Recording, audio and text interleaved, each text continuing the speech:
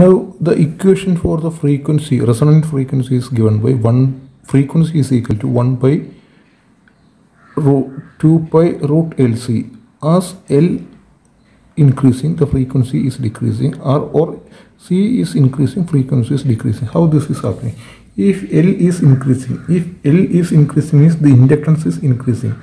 When the inductance is increasing means when a current is passing through it, most of the energy is taken by the inductor. So the rate of change of current will be very less. If the inductance is higher, the inductance take the energy from the electrons passing through it. Most of the energy is taken by the inductor.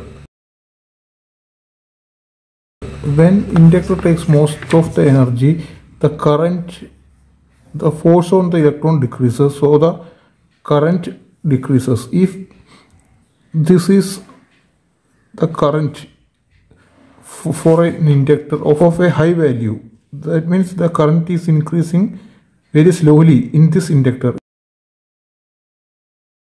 If the inductor has a less value, that means the inductor takes less energy, so that more current can go through the circuit. For the same time, if this is the time 5 microsecond, in the 5 microsecond, if the inductance is very low, more current will be flow. The average current will be more, so more current will be flow to the capacitor. If the inductance is high, the inductance does not allow more energy to go. It takes the energy from these electrons, and the rate at which the current is increasing is very less. So the capacitor is charging slowly. If you say that this is 1 volt, if the inductance value is high, as the current is low, the capacitor takes more time to get 1 volt. On the other hand, if the inductor value is very less, the inductor will not take more energy, so more current will flow through the circuit, and the capacitor will be charged very soon, so the frequency will decrease.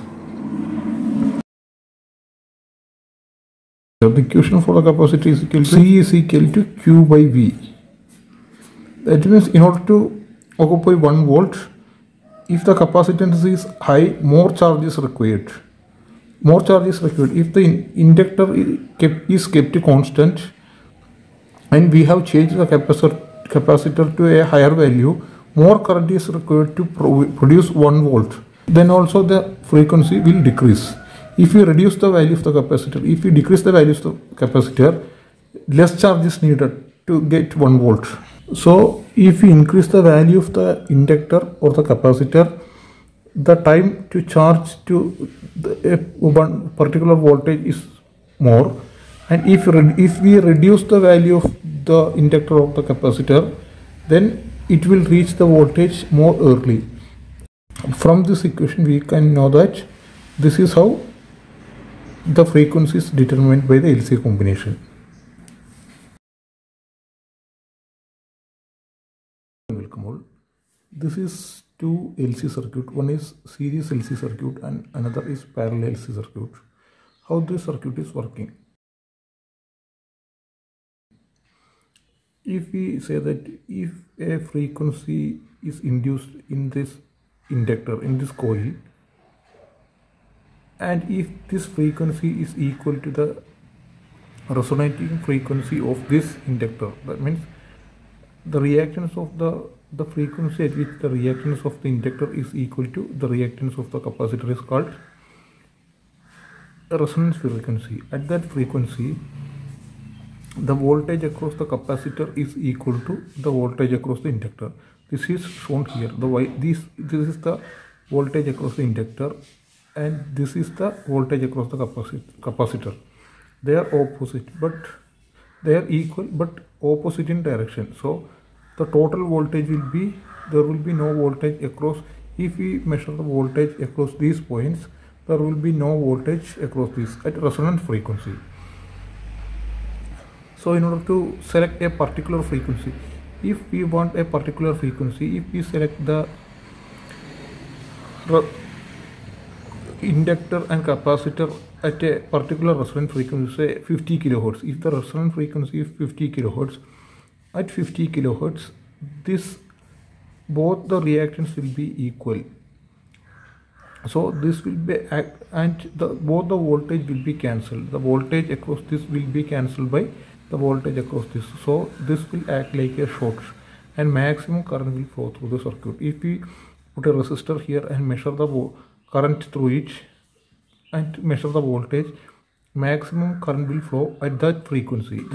If the resonant frequency is 50 kilohertz and the incoming frequency is inducing a voltage and the incoming frequency is 50 kilohertz, at that frequency maximum current will be available at this resistor.